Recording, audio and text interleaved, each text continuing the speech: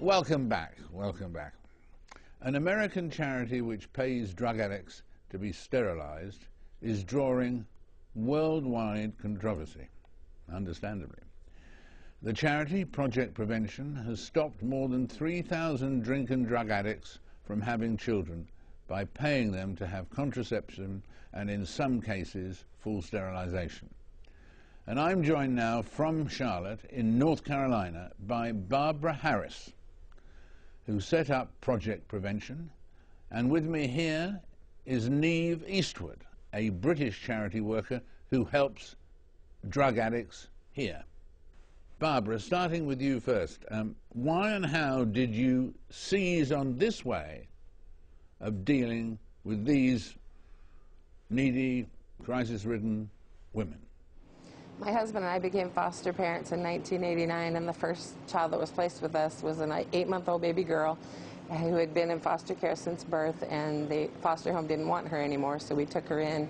And we found out when we brought her home that she was the 5th baby born to a Los Angeles drug addict. 4 months later, we got a phone call from the social worker saying the mother had given birth to her 6th baby, a baby boy. Did we want him? And we brought him in our home so they could be together, because the 4 older siblings were in 4 different homes. And the next year we got a phone call saying the mother had given birth to her 7th baby, a baby girl, and did we want her? And we brought her home as well. And another phone call the following year saying the mother had given birth her 8th time to another baby boy, and did we want him? So we brought all 4 of them into our home and eventually adopted them. And during that entire process, I watched my children withdraw from drugs when they were born, suffering for months sometimes. They couldn't keep food down, the light bothered them, noise bothered them. I was very angry and I was very upset. In the beginning I was upset at the birth mother, but then I became upset with the system that allows these women to drop off damaged babies every year at the hospital and walk away with no consequences. Everybody was complaining, social workers were complaining, judges were complaining, everybody, foster parents were complaining about the problem, but nobody was doing anything to stop it. So I decided to start paying irresponsible people to be responsible and use long-term birth control.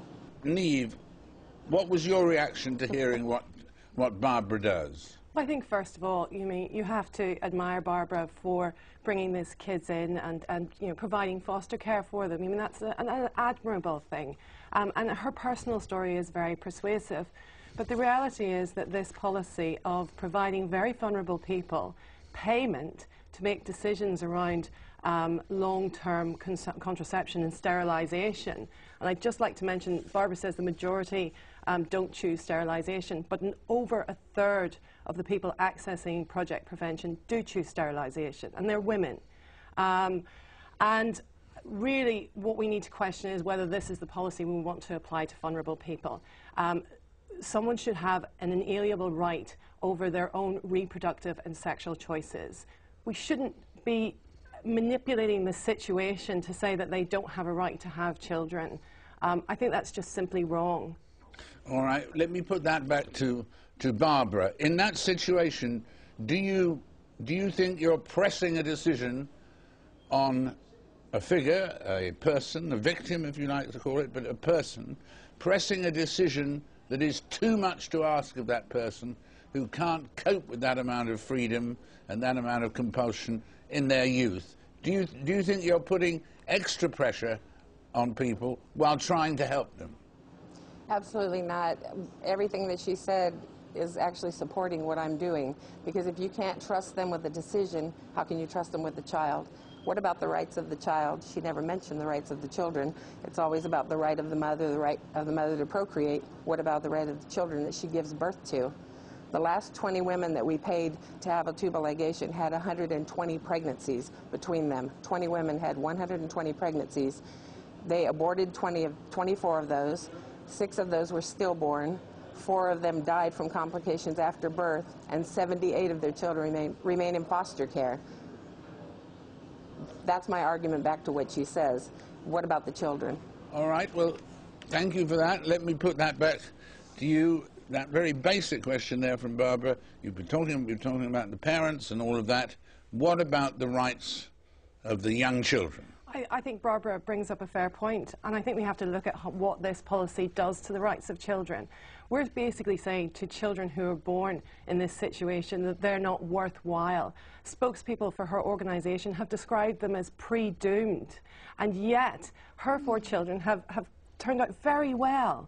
I mean, it's the idea that we dictate the potential for life, you know, the hopefulness that is associated with a newborn child.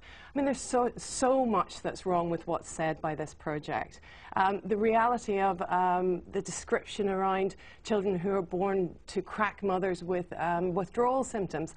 Actually, the research, the evidence says that the withdrawal is not that serious, and I'm not suggesting for a second that we should be encouraging people to have children in this situation, and it's not a problem, but also to the long-term impact of being exposed to cocaine in the womb is negligible. The evidence has shown, the scientific evidence has shown, that these children grow up with the same expectations as their peers, the same capabilities as their peers. What do you say in answer to what we've just heard? I disagree with most of what was said. I know for a fact that children withdraw from drugs because I watched my children do it. And for anybody to say that they don't, they obviously haven't adopted and taken in a child. These children, yes, some of these children are fortunate enough to overcome their prenatal neglect and the drug use and go on to live somewhat of a normal life. My children are doing well because they were adopted by us and loved and nurtured their entire life. That's not what happens to most of these children. They end up in foster care, moving from home to home, and at age 18, 50% of foster kids here in the United States become homeless. It's a bigger picture than just the fact that irresponsible people shouldn't conceive children. It's what happens to children after the fact. And just because a few, like the ones I have, are okay, that doesn't make it okay for these women to continue to give birth to children they're not able to care for, that they're going to put on society and let somebody else care for. I mean, what about the children? Everything that she's mentioning is about the women, and she's basically saying that it's okay to use crack because the kids might come out okay. I just don't understand where she's coming from. Well, where are you coming from? Absolutely simple. I'm not saying that people should use crack and be pregnant. That's not what I'm saying. I am saying that the project targets specific groups. It is much more linked to poverty. This is a much more complicated situation, and that's not being addressed. We need to be addressing healthcare. We need to be addressing access to drug treatment. We need to be giving people hope, not making judgments on them. We need to stop calling them irresponsible people. These are people with health problems. These are people who are mothers, they are sisters, they are brothers. You know, Barbara Harris personalizes this story. These women are irresponsible. That is what I am calling them. They're acting irresponsible, and I would only hope that if I were a drug addict strung out on drugs, having a baby every year, that the system was taken away from me, that somebody would step in and say, you can't behave like this, and make me do anything it took to prevent me from having another child. I speak to these women all the time, and this week I spent an hour on the phone with a woman who called me crying because she had a baby. She was actually in the process of turning a trick when she had her baby. She didn't know she was pregnant, and the head started crowning. She had to go to the hospital, not before she lit up her crack pipe, she told me, and she delivered a 3-pound baby. And she cried, talking about how her children are going to be destroyed and messed up for life because of her drug abuse. Now she has to live with that the rest of her life, and it was preventable. It could have been prevented had she been on birth control, and she is getting on birth control, and she said, thank God for Project Prevention. Well, there we have it. We need to give people hope, not take away hope. Everyone's seeking for hope, of course, and we'll return to this subject now thanks to Niamh and to Barbara. We thank you both very much indeed for joining us. Thank you. Thank you, David.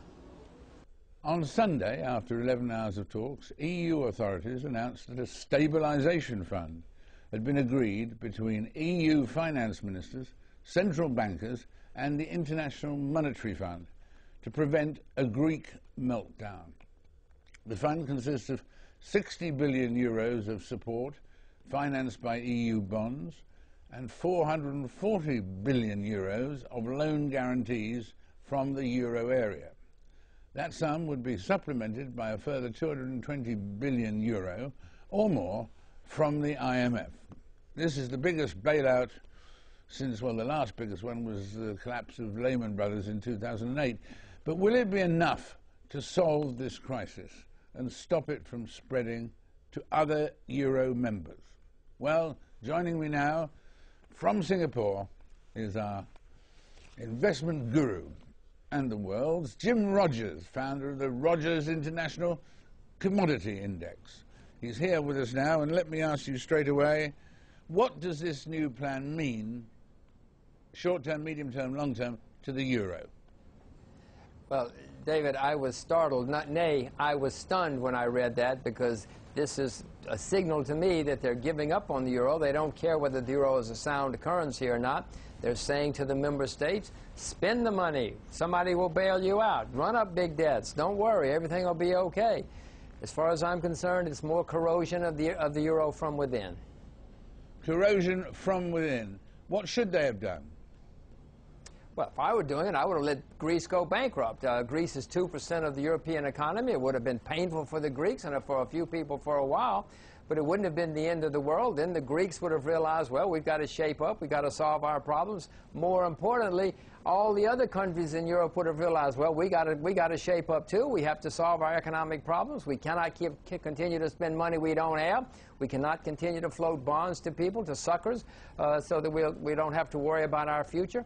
No, I would have let them go bankrupt. It would have been a difficult year or two, or maybe more for the Greeks, but the rest of the world would have been better off. And in terms of when that situation happens, if it ever did happen, what exactly happens to everybody? If Greece went bankrupt, what would happen to its companies? What would happen to its banks? What would happen to its individuals who's got some cash in the bank and so on? Does everybody lose everything? No, no, no. Very little would have happened to the individuals. Very little would have happened to the companies. Everybody would have continued.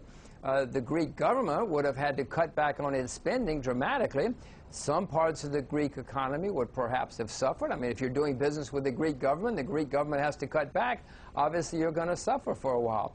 But people have been living high on the hog in Greece for years, as you know, David, and those people would have had to cut back. Other people would have been better off because they would have realized, oh, okay, now our costs are coming down and we'll be able to do better things. Some bankers would have lost money. The reason that they did what they did, the bankers called up the politicians and said, save us, save us. We own a lot of Greek bonds. That's not the way it's supposed to work, David. When people go bankrupt, they're supposed to go bankrupt. This is, David, this is welfare for the rich. This is socialism for the rich. Right, and what are the risks for Greece now for accepting this plan, and what would have been the risks for Greece if they hadn't accepted the plan? Well, if they hadn't accepted the plan, they would have been forced to go bankrupt because nobody would help them pay their bills. They would have had to reorganize. David, countries have been going bankrupt for a few thousand years. There's nothing new about this. It happens not all the time, but it happens with some regularity. Countries reorganize. They go to their creditors. They say, we can only pay you so much. The creditors suffer. It was the banks who they would go to, who own their bonds. They would suffer, but then Greece would reorganize and start over. What's going to happen now, David, is 3 years from now, 5 years from now, 8 years from now, as these debts get bigger and bigger, and it's not just Greece, it's other countries in Europe too, then you have the demise of the euro because the debts get so big that at some point people just say, we're not going to give you any more money. This ensures that that day is going to come. Jim, thank you very much for your update on the world situation. We'll be back to you again in a few weeks' time. Thanks for everything. And that's all I'm afraid we've got time for this week. Doesn't time fly when you're enjoying yourself? Join me again in 7 days' time for another Frost Over the World.